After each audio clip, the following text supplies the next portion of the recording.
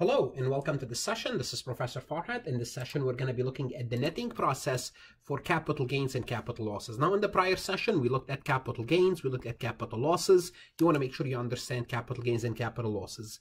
This topic is covered in an income tax course, the CPA Exam Regulation, as well as the Enrolled Agent Exam. Now, I'm going to go fairly quickly over capital gains and capital losses rate, but if you want a more detailed explanation, please go to the prior session in this playlist.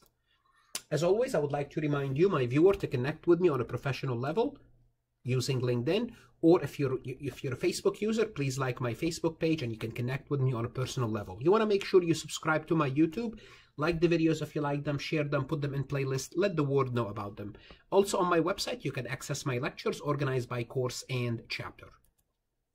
Now, if you're viewing this recording, there's a good chance you are either a CPA student, which is a student that's studying for the exam, or if you are an accounting student. In either situation, I would like to let you know that this recording is brought to you by Jaeger CPA Review.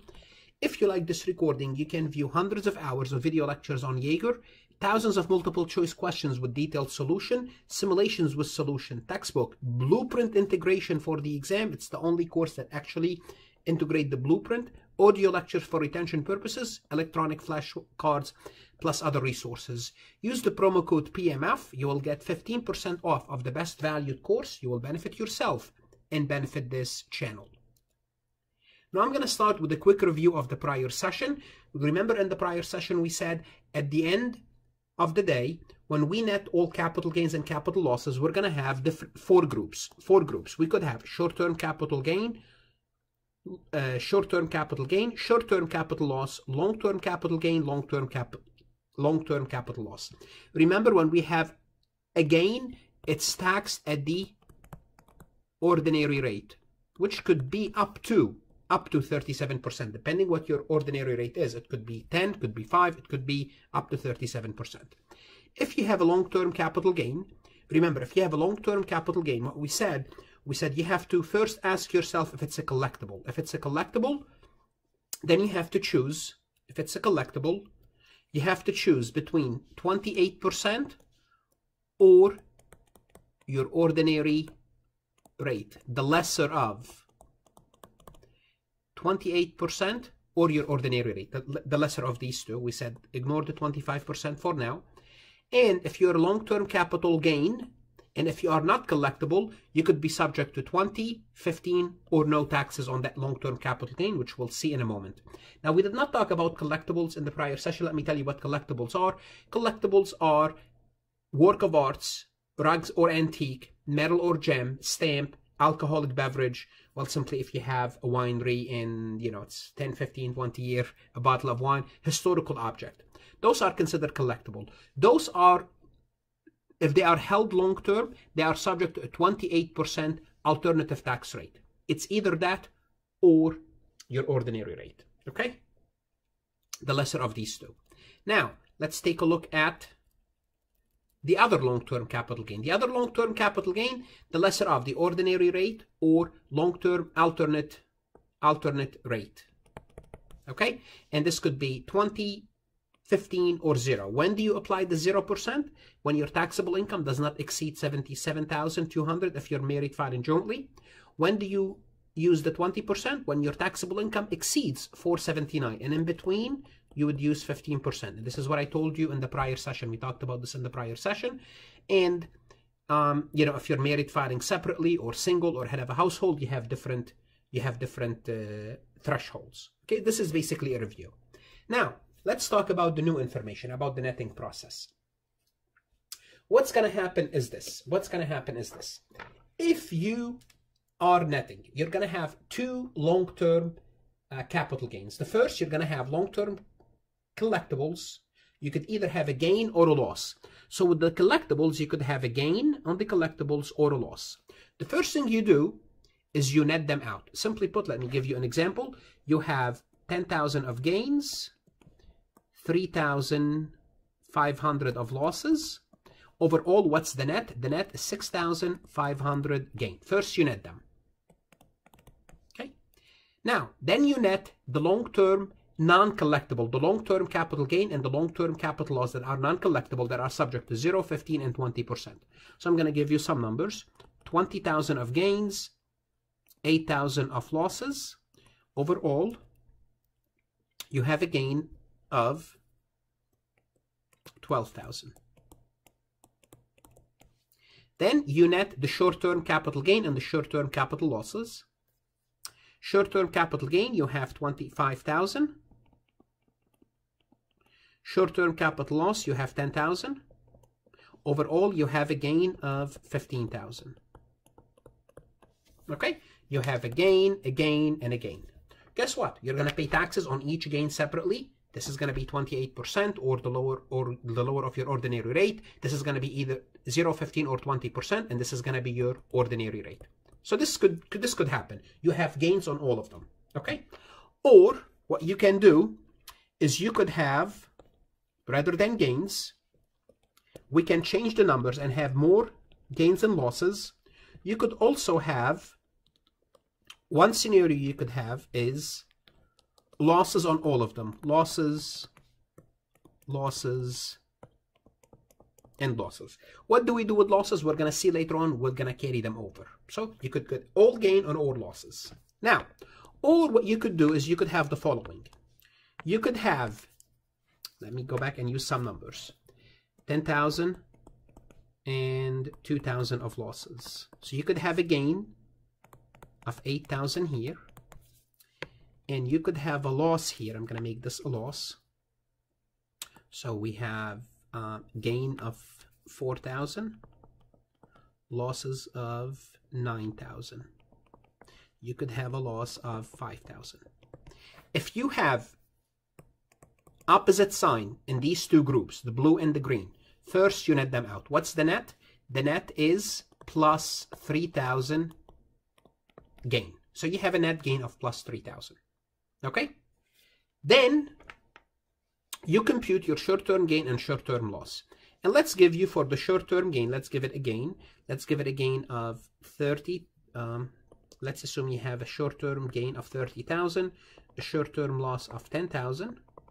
So overall, you have a gain of 20,000. Okay, you have a gain of 20,000. Well, guess what? You have a long-term gain, which is a collectible, of 3,000, short-term capital gain of 20,000. This could happen too. Okay, so basically you net them out and you end up with gain. So basically you have gain on both. But what you did first is you net those two. So first you net those two groups. If they're the opposite sign, you net them out.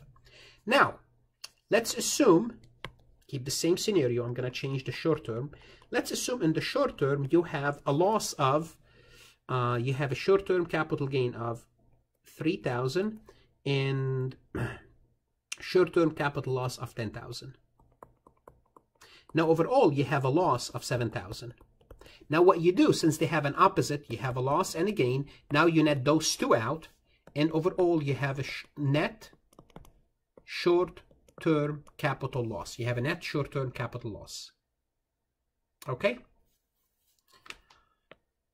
And remember, this is 28%. Maybe forget about this last step. Just forget about this last step, what I just did, because I want to make sure I do it. I don't mislead you. Let's go back here. Let's assume we are standing here. A gain of 8,000, a loss of 5,000, and a loss of 7,000. First, okay, you net these two out, those two, and you have a gain of 3,000. Okay, just take it step by step. Then the loss here, which is 7,000, will offset the gain. So overall, you have a net short-term capital loss of 7,000. I'm sorry, of 4,000. All right, this is what I just did. I did it twice. That's fine. Okay, let me change the scenario. Let's keep a loss here of 7,000. And let's change the green into a gain now. So we have a gain in collectibles, a gain overall for the non-collectible of 5,000.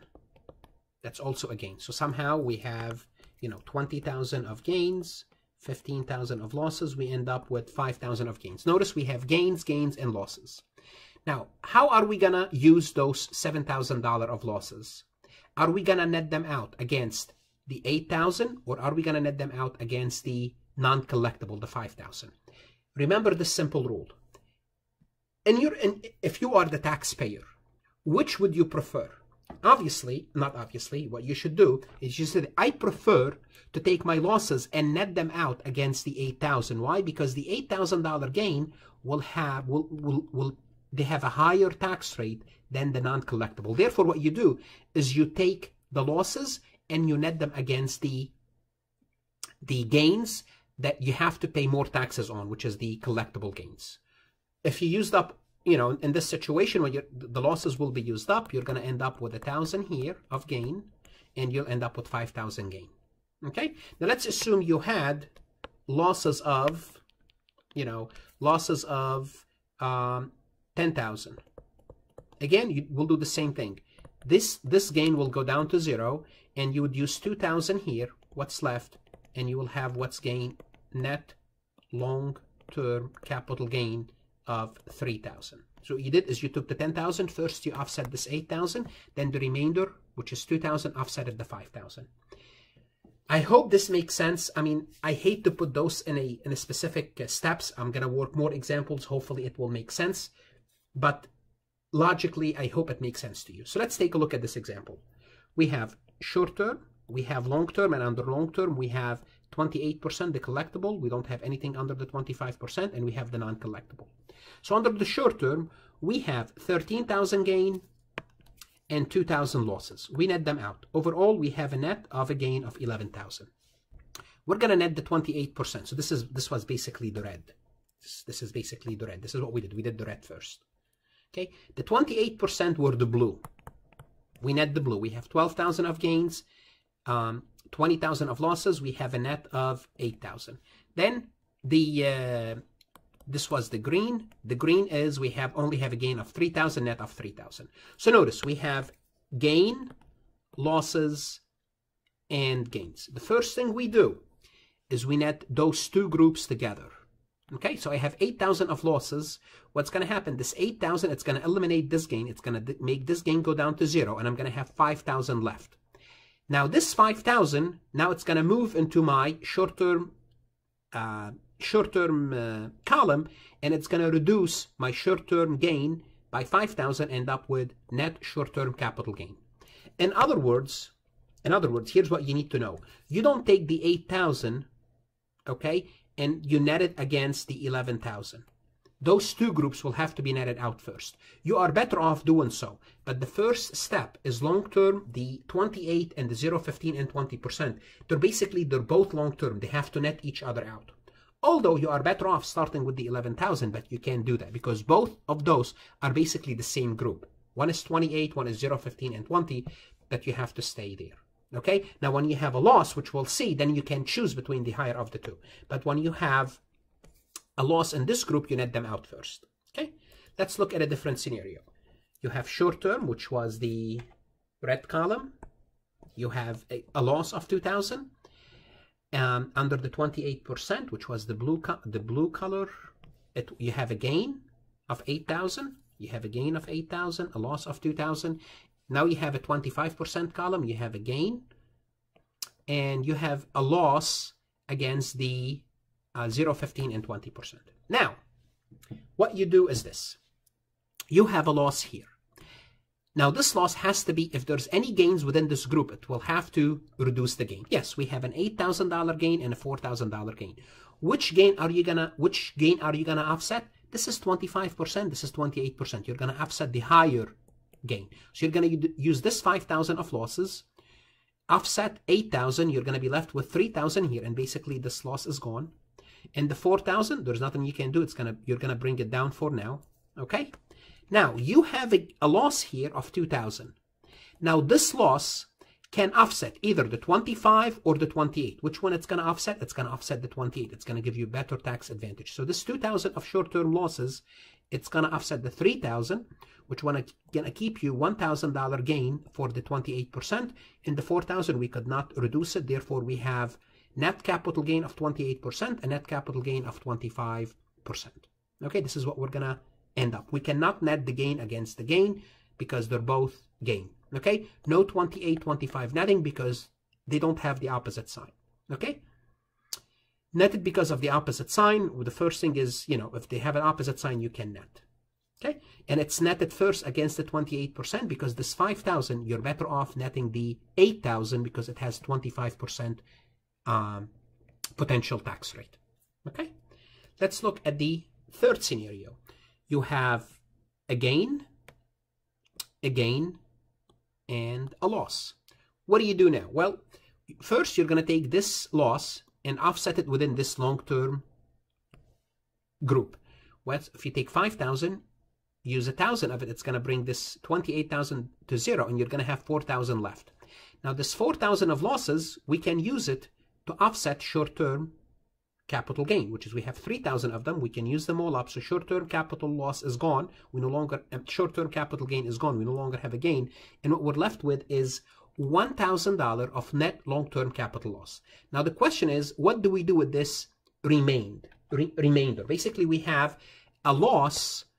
And what do we do with this loss? Well, guess what we do with this loss? We're going to carry it over. We're going to carry it over to future years. So here's what's going to happen. This happens to be long-term.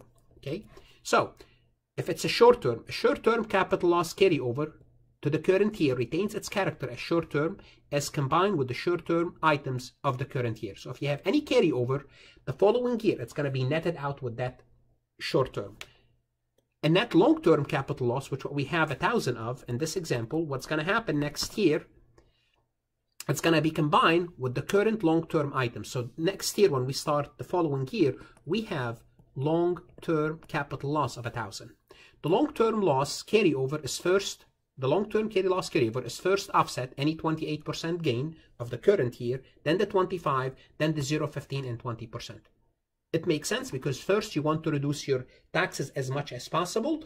So the 28% has the highest tax bracket. So you will use that to offset the highest tax bracket. Then you would use it against the 25%.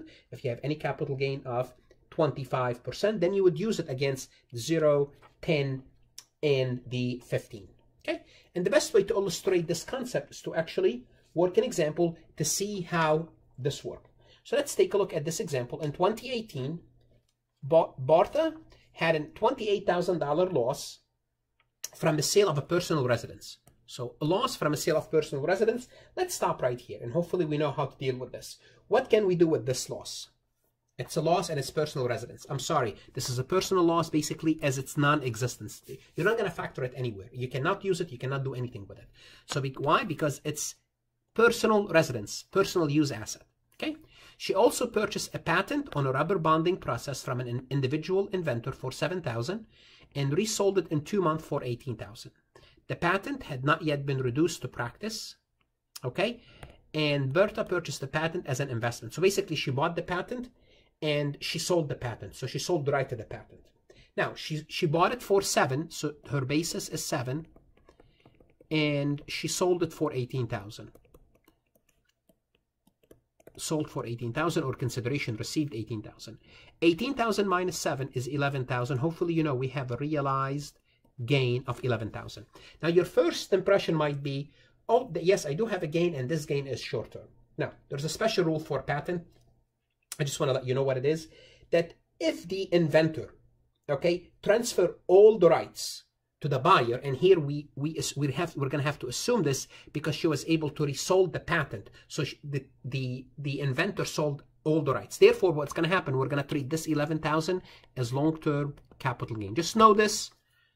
I don't know if you're going to see it on the CPA exam or if you will see it anywhere else. When the inventor sells the right to the patent and the other person buy it and then they resell it, when they resell it because they have full right to the patent, it will always be, as long as the seller gave up all the rights to the patent, it will always be long-term capital gain. So we're starting with 11,000 long-term capital gain. In addition, she had the following capital gain and losses from stock transaction. Long-term capital loss of 6,000, long-term capital loss carryover from the prior year of 12,000, short-term capital gain and short-term capital loss. So what do we do? Let's look at long-term gain / losses. Okay, so we have 11,000 from the patent. We have a gain of 11,000 from the patent. We have a loss of 6,000. and we have a carryover loss of 12,000. Remember, any carryover, it's netted with its own group, which is long term. So plus 11 minus 6 minus 12, which is 18 minus 18 negative. So we have overall a loss of 7,000, long-term capital loss. Now we're going to net the short-term. Now short-term gain slash losses. We have $21,000 gain, and we have a $7,000 losses. We're going to net them out, and we're going to end up with $14,000 short-term capital gain. Now what we can do, we can net these out. A gain of 14,000, a loss of 7, it's going to give us a net short-term capital gain of 7,000. And this is what we did, is we netted those transactions together. Okay? If you have any questions, any comments about this recording, please email me. If you want to visit my website for additional lectures, please do so. I strongly suggest you view the prior lecture to this one in case you were confused about the rates, you know, the 28 versus the 0, 15, and 20 for the long term. And if you happen to visit my website for additional lectures, please consider donating. If you're studying for your CPA, as always, study hard. It's worth it. Good luck.